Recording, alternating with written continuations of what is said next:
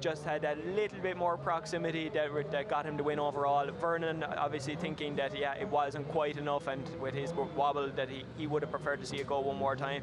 But 2-1, Zackrell goes through. There you go. So Zackrell moving through, and he always comes good at the end of a Riga weekend. Yeah. And here we have one more time battle between Correia and Vasiliauskas. No one could win this one the first time around. A lot of smoke, a lot of angle, a lot of action. But what I want to look at now is, well, who's going to take it home? Who's going to take it home? One of these guys needs to go through to the top 16. We're almost number one half of the bracket. Diogo Correia couldn't get it done in the first half against Vasiliauskas. Now, what we're going to see, Diogo Correia needs to lay down a perfect lead line. All fires in, but drops out of the outside zone once again. And Vasiliauskas is there. Transitions way too early. Can he hold on to it? He's going to definitely try to as they come down into outside zone 4. Through the smoke early again. Look at that front wheel off the tarmac for Vasiliauskas as he puts down all the power until dives up onto the door. They go wheel to wheel. Look at this for Vasiliauskas. He knows what he needs to do as he absolutely wears Diogo Correia. That was wild from Andrius Vasiliauskas. I think he hit Correia about 5 times around that corner, just pushing him around the corner. Correia gets wide at the start of outer zone 1, but he doesn't stay wide. Vasiliauskas gets pushed on the inside of the track. He's got a decision to make that transition early. I think you could probably say that wasn't Vasiliauskas' decision at that point, but he is so aggressive from there on out. Vasiliauskas, diving through the smoke, big, lurches forward, like big moves like this, and throws it in. And right about here, he says, "I'm just going to absolutely smash it off the track." And look at this, on the door of Correia the whole way around, and unbelievable proximity. Correia knows he's got his work cut out here now. Correia knows that he needs to be absolutely glued to the side of Vasiliauskas, and you know what? I'm going to retract the statement. I said he crashed into him a few times. I never touched him. He was so close. I actually couldn't believe he didn't hit him.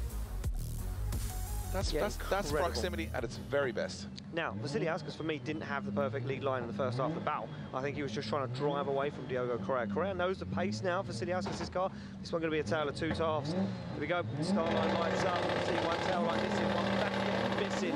Diogo Correia looks to chase down Vasiliauskas. They come through the chicane and down. You can see Vasiliauskas hammer down, trying to drive away already. Diogo Correia goes for the back bumper straight away, times the transition, and the initiation absolutely perfect. Oh, Vasiliauskas goes way wide. Now he's thrown off that perfect qualifying line. Vasiliauskas is going to be playing catch-up now as Diogo Correia dives through the smoke. Correia looking at a wounded Vasiliauskas, goes for the door once again. Correia just needs to hold on to it. Vasiliauskas way out of outside zone to 6 again. Yeah, the lead run is what's going to decide this one for Vasiliauskas, and he went off the track. I'm going to question, was it 2 wheels off the track and a 0? He was way off. I'm going to go out there and say I think it definitely was 2 wheels off the track, which would score him a 0 on that run, and regardless of what happened in the other, Correia would get the advantage. Let's have a look at this. Look at the rear wheels. Did he go over that white line with both rear wheels of Vasiliauskas?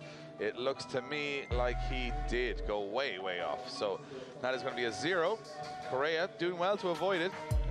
That white line is the extreme of the track, and at this point, he's 3 wheels off the track. Never mind 2 wheels off the track.